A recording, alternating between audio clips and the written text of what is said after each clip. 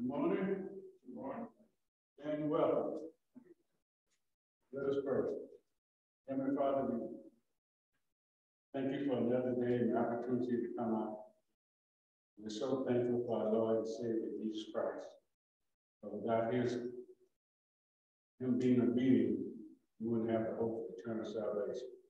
Father, we pray that you would be with us this morning for those that wanted to be here but couldn't, those that are traveling, those that are under medical care, that you would comfort them. Father, also pray for those that's in leadership in this congregation, that you keep them strong and focused. These are all things we ask in the Son of Jesus' name.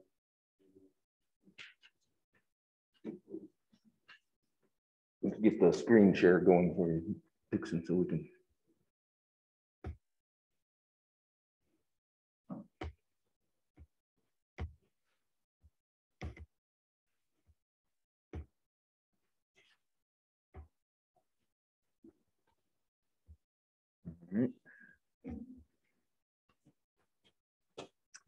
I appreciate this opportunity. It's been, I guess, well over 2 years since I've taught a class. I have missed it immensely. Of course, I feel like I'm preaching to the choir this morning because y'all have known these scriptures for years in your life, so we'll look at them together. When Phil asked me to teach and he gave me this chapter, and I saw it was on love, I said, you know, I'm going to need at least a quarter to begin teaching love. And then he told me I didn't have but 30 minutes to do it in. I'll do the best I can. This is an excellent scripture. Perky, can you read this passage for us, please? Yes. Whoever loves his brother, sister, abides in the light, and in them there is no cause for stumbling. Okay. So it comes from 1 John chapter number 2. Verse number 10.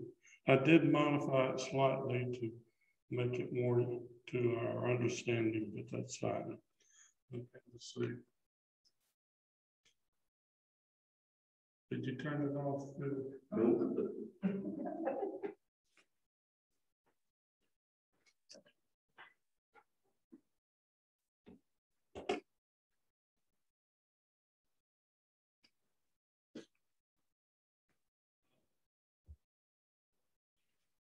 Let's see.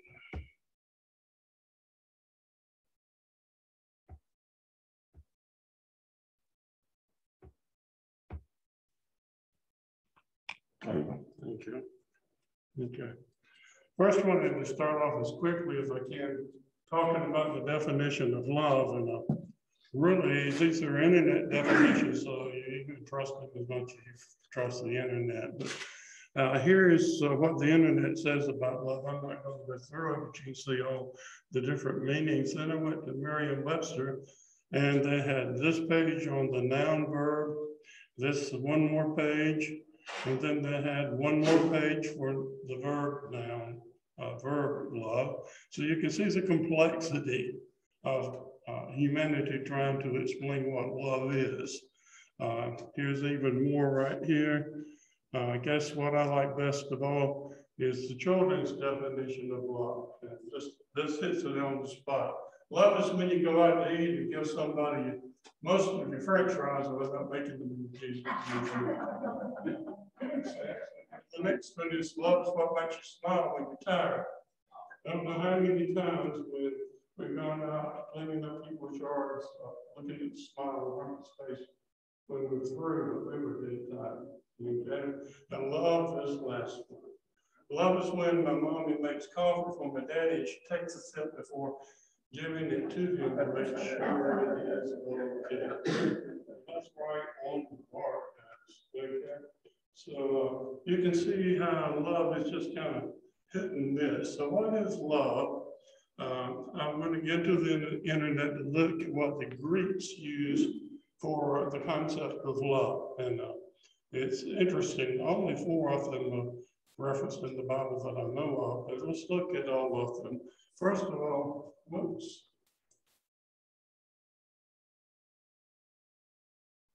Okay, I guess I got the wrong forward slide. I guess I better start looking at the screen, okay?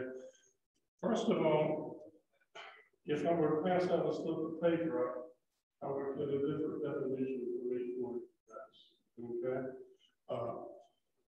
If we look at what I personally see as my definition of love, I call it a feeling or an emotion or an attitude or a commitment that prompts some type of action on my part, okay? I know John and Judy's not here, but she said when she first saw her grandchild, it was immediate love, okay? It was a feeling, it just happens. We don't explain it, we don't understand it. Sometimes when I taste a particular food, like cucumber salad last night, it's tasting good. I will make it again. Attitude, things that our culture just kind of instills in us, and we love because it's the thing to do.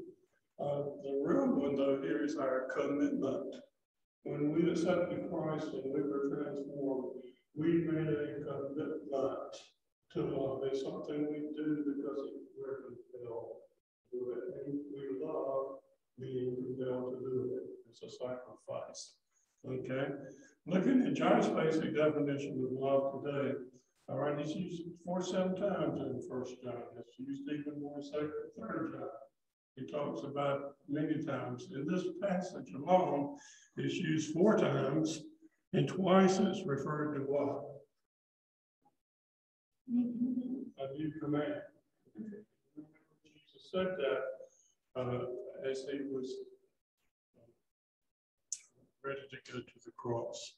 Here are some possible meanings. Again, taken from the internet. You can believe them or not believe them based on that fact. First is eros, and that's just kind of a passion of love, like a boy and girl when they meet each other and they fall in love, so to speak. And then the phileo is a friendship, where we get our word of Philadelphia, in the city of brotherly love. Bolded, by the way, the ones that are used in scriptures.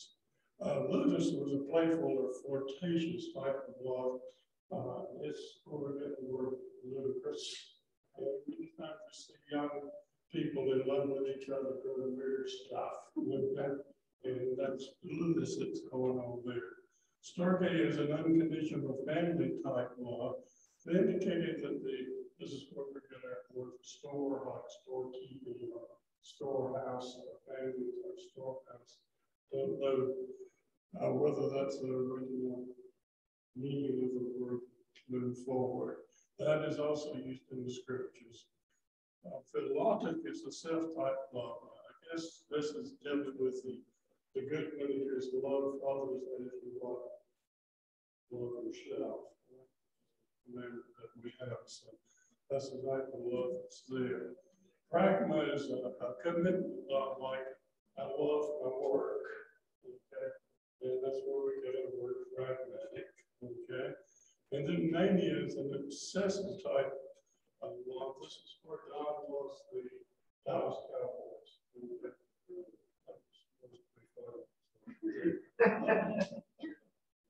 No, I think this deals more with what you see when you watch tournament matches. And another good type of thing. And then last of all, the greatest love of all that that's unconditional, totally loving someone.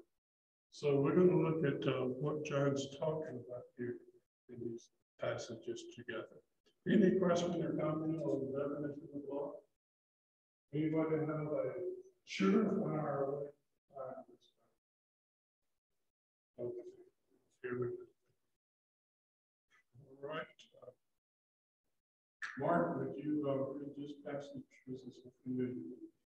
From here. The new command I give you, love one another as I have loved you, so you must love one another. By this, everyone will know that you are my disciples if you love one another. And what is the Greek word that he's using here? Eros? No. Okay. Which one? Agape. Okay. Remember, he says you've heard the old command in this scripture here, an old command of loving phileo. Okay? But I tell you, a new command now I give you. All of us, when we're transformed into Christ, accept the commitment of agape love for others. Okay? Let's get into it a little bit deeper. All right, secondly, we're going to start reading from the scriptures now. We really take care of our young children, we're putting the limits for them to protect them from hurting themselves. I was coming down the stairs a couple of weeks ago, stepped on the step the wrong way, slipped, and landed on my big toe. Ended up 17 stitches, put it back together. So as we get older, we'll stumble. Okay, you can see it in your life. I see enough break out that you know. Okay. John's concern here is that we might stumble walking around in the darkness. That is hatred for our brothers and sisters. He goes on to say that hate causes us to lose our way. So not only can we stumble in life without agape, we can lose our way and get lost in the darkness. Okay. Let's have someone read 1 John 2:11. Flash, if you got that on the screen. But anyone who hates a brother or sister is in the darkness and walks around in the darkness. They do not know where they're going because the darkness has blinded them. Okay. Somebody explain to me why, if we hate our brothers and sisters, that we stumble and we lose our way. What's the working factors there? Do we tend to become obsessed? So hate is the opposite of love. Darkness is the opposite of light. This whole book kind of deals with opposites. And so I think when you're in a hateful state, you're in darkness and you're going to stumble. Absolutely. Absolutely. And when you're in a hateful state, you begin to be obsessed with that hatred. It becomes to be dominant in your driving force in your life, and it shuts out the light, or it shuts out the ability to love. So, that's a motivating factor that works here. Phil? Another part of that opposite is when you're in agape love, you're seeking the best from someone, you're seeking to help, out, and serve. When you hate someone, all you want is to harm them or to ignore them, to just, you don't see what is needed. You see from your standpoint of your own emotion. I've heard the statement made is if there's somebody that you hate or despise or do not like, start praying for them. Okay. It's hard to pray for someone that you hate. Eventually that hate will dissolve away. Another comment? I think what we have more in our society today isn't necessarily active hate, but apathy, which is bad. Yeah, I've heard someone say, what's the opposite of love? Somebody said hate, and they said, no, it's apathy. Okay. I didn't get into that too much, okay, but it is true. Okay. Then he goes into what our blessings that we have in this context. How are we blessed? Let's see, Paul, have you got your Bible open there to the scripture? Read 1 John 2:12.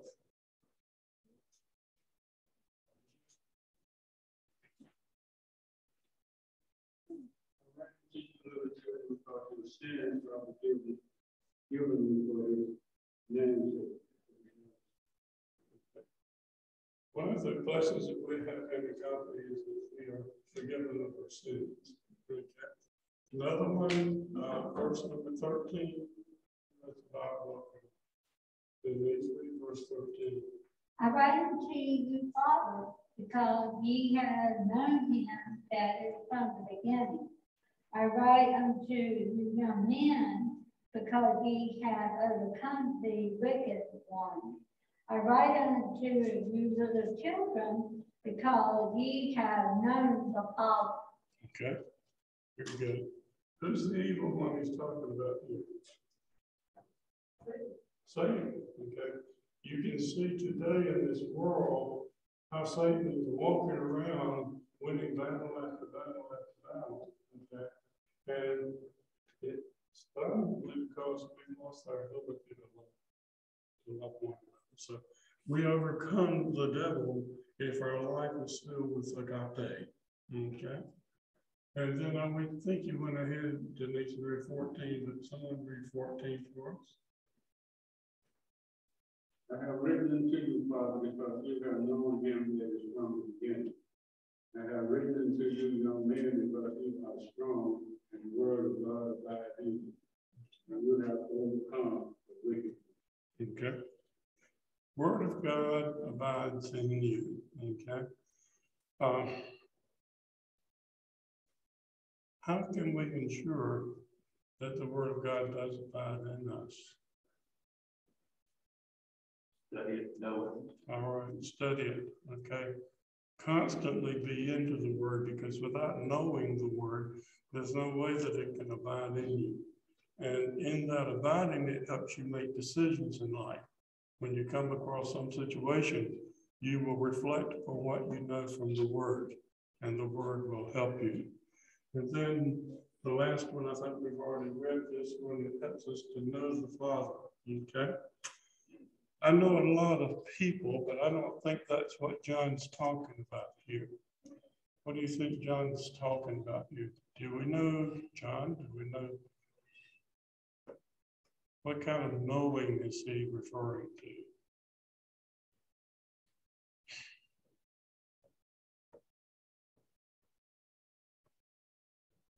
Anybody want to get involved in that? It's an understanding. Okay. It's a more intimate Okay. relationship we have with God. I think I know about a tremendous amount of people. Okay. I know on the surface a lot of people, but I know flesh. Trust me. Okay. You know your wives and your husbands. I know Herky. We spend enough time together. I know Paul because I have lived with them and shared with them the word. Okay. And I think this is what John's saying here, that if we have agape, we're going to be so close to the word that God is going to be an intimate relationship. Is that a fair statement? You see a few heads shaking out there, okay? This is important because we'll know God and Jesus the more we're in this word, and they will be driving our lives and being an example to us. Comment? This is a key point that John's trying to make to us here. Right. I think Dixon, 15, maybe 20 years ago, there's a big thing going on with the yellow bracelets that says WWJD. Like, what Jesus do to me, that kind of says it all. Mm-hmm. But you got to know Jesus. Yeah, before to know what he would do. Know what to do there. Good point. Okay, Mark, thank you. All right. All right. Do not love the world. That's 15 through 17. Could I get someone to read those 3 verses before we get into it? Love not the world, neither the things that are in the world. Anything of the world, the love of the Father, not real. For all that is in the world, the lust of the flesh, the lust of the eyes, and the pride of life is not of the Father, but is of the world. Okay. Up to this point, what word has John been using? Come on, guys, don't let me down. For love, agape, yes. He's been talking about agape. All of a sudden, he changes and he's talking now about what? We need to go back to the first of the lessons. Start over. Okay. Eros. Okay. Eros, our sensual side of loving. He's really talking about the world spiritual situation. In my lifetime, guys, I have to admit that I've seen a lot of degradation. Okay. Just in the few years I have lived. It's basically defined by sin. Where I see that is the people who believe in homosexuality and same-sex marriage and so forth attack us because they think we hate because of our convictions. And they kind of turn the table and the definitions have changed. And the church looks bad because it stands up for what it believes in. It's what's happening in the world today. Under the power of the evil one, that's in verse 19. Someone go ahead and read 19. It's outside of our scripture. And we know that we are of God, and the whole world lieth in wickedness. I'm sorry, Denise, I meant chapter 5. Take it 5. 19. And we know that we are of God, and the whole world lieth, L-I-E-T-H, in wickedness. Okay, so the world is under the control of Satan. All it's going to do is look around us and see what's happening. Okay, the people around us are rejecting God, they're rebelling to his will. They're driven by desire, okay, the lust of the eyes. And the first one doesn't get us too badly, but the second one there does. A possession seem to control us quite a bit. I'm not sure you fully understand this concept unless you come outside to a third world country and you see people that don't have anything and don't know where the next meal is coming from. And you see their motivation and their attitudes and their beliefs. Sometimes we allow our possessions, the things that we have, to become dominant or interfere with our relationships with each other. The problem with that, anyone? Does anyone else go to a third world country and realize how this works and see? Okay, good. Okay, in condition, the desires of this world, our possessions, everything that we have, everything that we've gained, everything that we do is going to pass away. But the agape of God will never pass away. It will always be there. What boat should we get on? Eros or agape?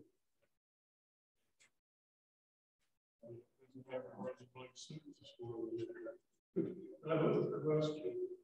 How should we be motivated to work through agape or through Eros? Good, thank you. All right, here are some basic conclusions that we gained from this study. Okay? First of all, hatred and indifference are completely out of place. That's good. In fact, Mark? Well, I just want to, before we wrap it up, I want to be sure to make the point that I think that, and you already said it, the world has defined hatred as if you don't agree with me, you hate me. And that's certainly not what Christians intend when we point out what we believe is error based on our core beliefs. But I've seen it creeping into Christians using the same corrupt way of accusing people of hate when they don't agree with them. I think we need to be very careful. The word study of hate is probably almost as important as the word study of love. To understand it's certainly not disagreement or pointing out error. Or, you know, in our view, that's really love, is to point out someone's error before they live their life in disobedience to God. And the concern is this seems to be generational.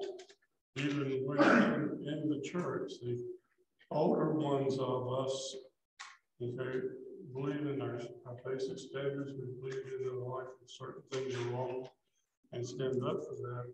And then our younger members of the body of Christ are tending to think in a different direction, and the right one is beginning to creep into the church. And we just got to remember that the premise that we use here is we hate the sin, but what? Love the sin. We got to show love in however we interact with individuals that believe differently or try to turn the tide. Another comment, Mark, is good to make that clear.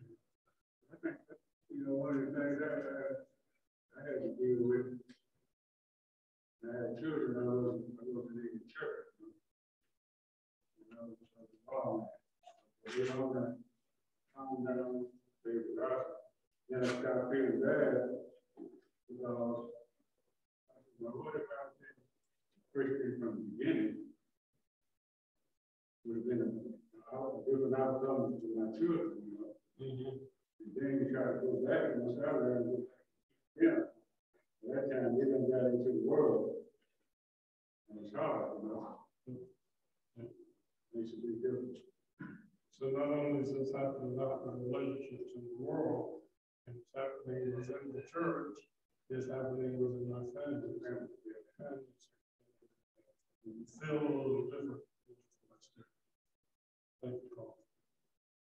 Another comment before we get into our discussion? I read something the other day that said disagreement isn't a bug, it's a feature, which in many ways it is. It's opening of the door for a discussion. It's just a matter of time. God's love for us moves us to love others. That's one thing that we say. Okay. In fact, this is the essence. I've said this many, many times. My mother was a checklist Christian, okay? And she never developed from the teachings of the church because his teachings only become prominent in not a lot of our lifetime. But when I was growing up, I did things because I felt like I had to, and I felt like I had to do them to stay out of hell. And it wasn't brought into my attention later in my life that we love others because what? God's love for us. It motivates us. Amen. All right, the third conclusion, if we walk in hatred, we're turning blind, and we will stumble, and we will lose our way. Okay? Just keep in mind that if you got hatred for someone, who is it destroying? It's destroying you. Okay? It's not destroying the other person. So it's something we have to make sure it doesn't happen in our life. Okay? Blessings of God causes us to part company with the world. Those 4 blessings that we saw a few moments ago causes us to separate ourselves from the world and not love the world to the point of being distracted from God. Comment on the conclusions we see from John's passage here. All right, it's your turn to start talking. Okay. Why does not loving others cause us to be blind? We've mentioned it. This is your time.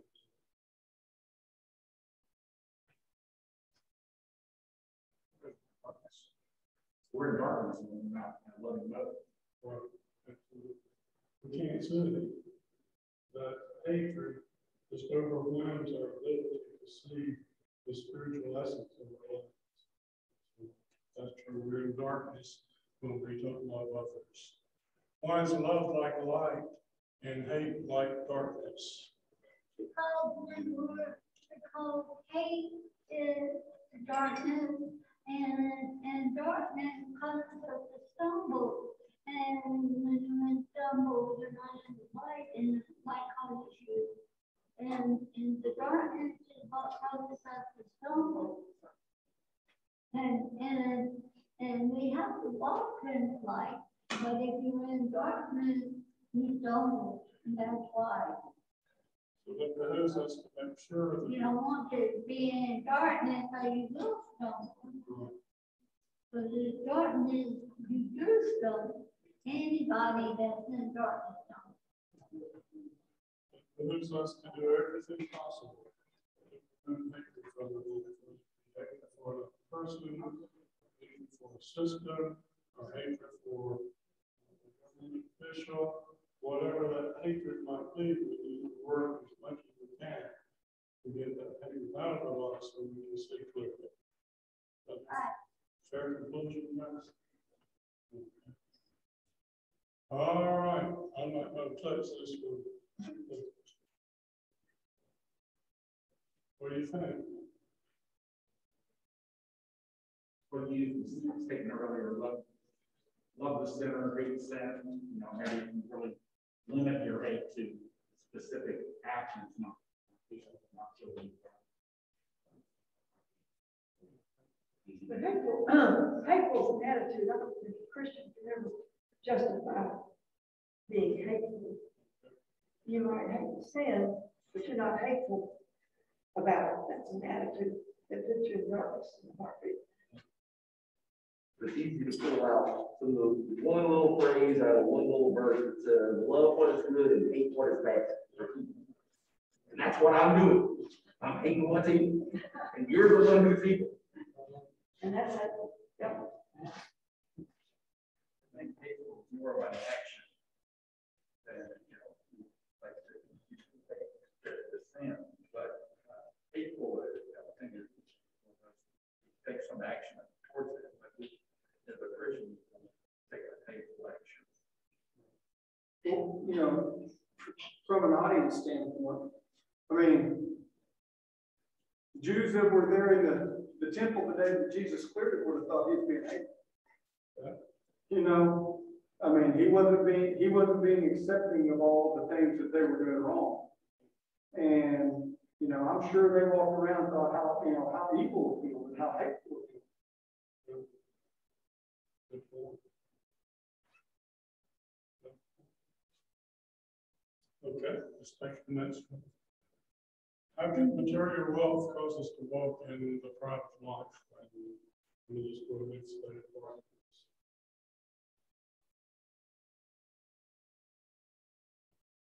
If you get in the way, it'll take you mind off of walking in the light. Make you think you're self-sufficient. Be God. It's a distraction. Make you think you're better than other people. It might be just not that everything you possibly need. You kind of forget about the need for others, perhaps if you're not sure. You have no use. It's kind of pleasant. A lot of people get protective of their wealth, and they want to grow it, but not necessarily give it. Well, they think I work hard for what I have. Why can't they work hard to have what they need? It turns your focus away. But as Jesus says, you can't serve two masters. And this whole section is about which master are you going to choose? Because it's back in verse 15 when he says, don't love the world. He uses the word agape in the Greek. He's saying you can't be really a giver, a server of others unconditionally. If you unconditionally give yourself to the world, because that's what you're going to focus on. And end up, that's what you're going to worship. Because you can't say that you love God and love the world. It brings out things like saying, thank you, God, for not making me like them. You're right, Ed. Very, very insightful. No, Can you repeat that comment? I said, makes you say, thank you, God, for not making me like them. All right, and last one, that is 2:17. Have you changed your focus about the things of this life? Someone read the last verse for us.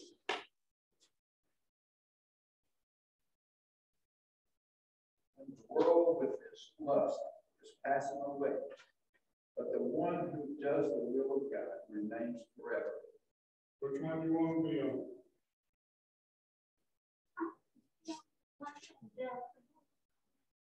Yes, forever.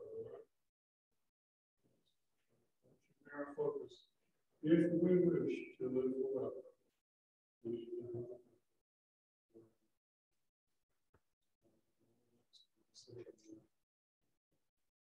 Nothing closing comment, please.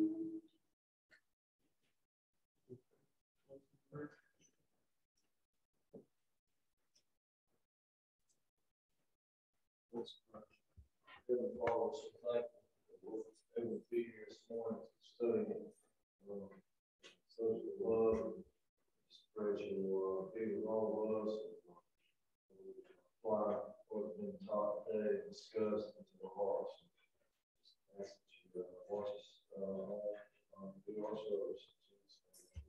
Amen.